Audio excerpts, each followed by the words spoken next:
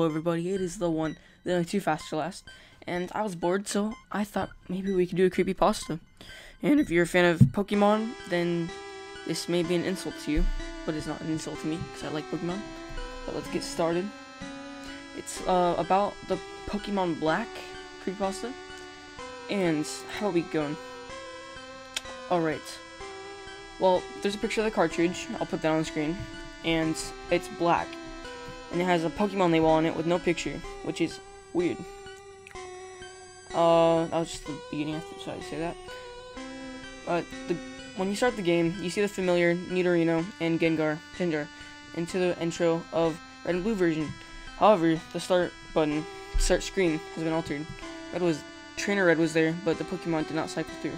It also said Black version under the Pokemon logo. Upon selecting game, the game started the Professor Oak speech, and it quickly became evident that the game was essentially Pokemon Red version. After selecting your starter, if you look at your Pokemon, you had, in addition to Bulbasaur, Charmander, or Squirtle, another Pokemon, Ghost. As all of you know, if you actually went to Lavender Town and you got the Silph Scope from whatever, when Team Rocket took over the place that was making them, whatever. You'd actually have to have it to get to the next part. You'd have to identify the Cubone's mom, and then you have to like beat Team Galactic out of there, and then you have to save some other guy. And I think he gives you the Pokemon flute, and you wake up Snorlax. But continuing, the Pokemon was level 1. Had the sprite of ghosts that are counted in Lavender Town, like I said earlier, before obtaining the Silph Scope. Had 1 attack, Curse. I know that there's a real move named Curse. Attack did not exist in Generation 1, so it appears it was hacked in. Defending Pokemon were unable to attack Ghosts. It would only say they were too scared to move. When the move Curse was used in battle, the screen would cut to black. The cry of the defending Pokemon would be heard, but it was distorted, playing at a much lower pitch than normal. The battle screen would then reappear, and the defending Pokemon would be gone. If used in a battle against a trainer, one of the Pokeballs representing their Pokemon would appear in the corner. They'd have 1 fewer Pokeball, which is, I think that's pretty creepy. I would probably get rid of the game as soon as I could, because if I lost a level 100 Charizard, I'd just kill myself. The implication of that was that the Pokemon died. What's even stranger is that after defeating a trainer and seeing Red had received $200 for winning, battle commands would appear again. If you selected Run, the battle would end as it normally does. You could also select Curse. If you did, upon returning to the overworld, trainer sprite would be gone, so leaving and re-entering the area. The spot where the trainer had been would be replaced with a tombstone like the ones at Lavender Town, basically saying that the trainer you just killed with Curse instead of doing Run, basically died, and there's a tombstone, which is creepy as crap. And if none of you know what a sprite is, it's like the Pokemon, like what the Pokemon looks like when you are in a battle in front of you. Okay, the move Curse was not usable in all instances. It would fail against Ghost Pokemon. It would also fail if it was used against trainers that you would have to face again, such as your rival Giovanni. It was usable in your final battle against him, however. That makes sense, because Ghost Pokemon are already dead, so you just kill it over again, but you can't really kill it over again. Giovanni, if you know, is the owner of Team Rocket in Pokemon Red and Blue. And Green, I think. I'm not sure if... I don't know much about Green, but I know everything about Red and Blue. I figured this was a gimmick of the game, allowing you to use the previously capturable ghosts. And because Curse made the game so easy, I essentially used it throughout the whole game adventure. The game changed quite a bit after defeating the LE4. After revealing the Hall of Fame, which consisted of ghosts and a couple of very under-leveled Pokemon, screen cut black. A box appeared with the words "Many years later," then cut to Lavender Tower, which is Pokemon Tower. An old man was standing, looking at tombstones. You realized this man was your character. Like, as all you know, the hundreds of tombstones in Lavender Town, which were creepy. The man moved at only half your normal walking speed, because he's an old man. Common sense. You no longer had any Pokemon with you, not even Ghost, who up to this point had been impossible to remove from your party through depositing it in the PC. So you couldn't let it go, you couldn't deposit it in the PC, which is kind of scary. The overworld was entirely empty, there were no people at all. So you killed everybody. That's kind of scary. There are still tombstones of the trainers you used Curse on, however. You could pretty much go anywhere through the overworld at this point, but your power was limited by the fact that you had no Pokemon to use HMs, such as Fly, Cut, Flash. Well, Flash you don't really need it.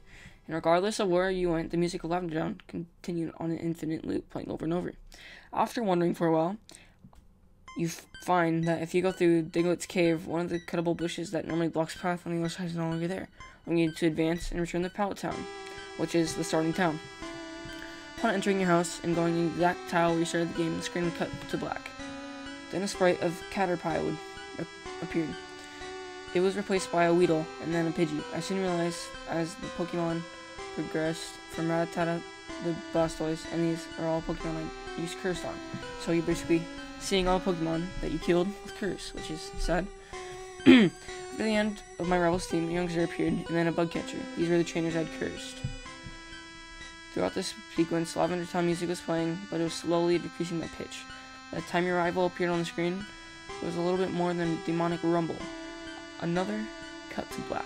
A few moments later, the battle screen suddenly appeared. The trainer sprite was now that of an old man, same one as who teaches you how to catch Pokemon in Viridian City. Ghost appeared on the other side, along with the words, "Ghost wants to fight." You couldn't use items, and you had no Pokemon. If you tried to run, you couldn't escape. The only option was fight. Using fight would immediately cause you to struggle.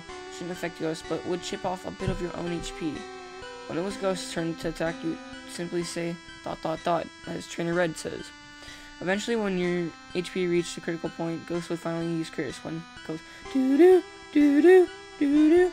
That annoying sound. Screen cut to black for all time. Regardless of the buttons you press, you're permanently stuck in this black screen. At this point, the only thing you could do was turn the Game Boy off. When you played again, new game was the only option. The game you just had played, you pretty much had to wipe the file, which kind of sucks. And when I think about this is pretty skeptical, I guess I would say.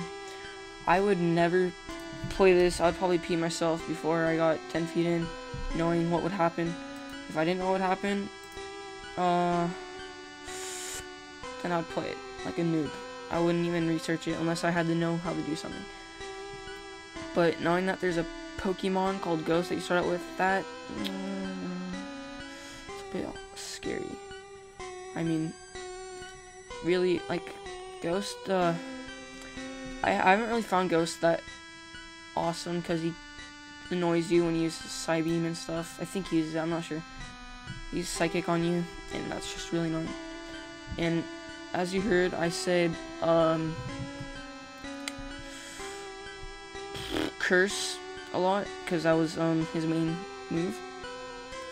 Curse is actually not in first generation, which is red and blue, and green, I believe. I'm not 100% sure, I'm not really good with Pokemon names. And this game, it's really interesting, actually.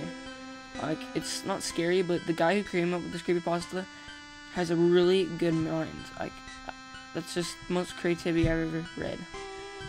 My mind and my life is complete. But thanks for watching, guys. If you want me to do more creepypastas, then put a comment in the comment section down below.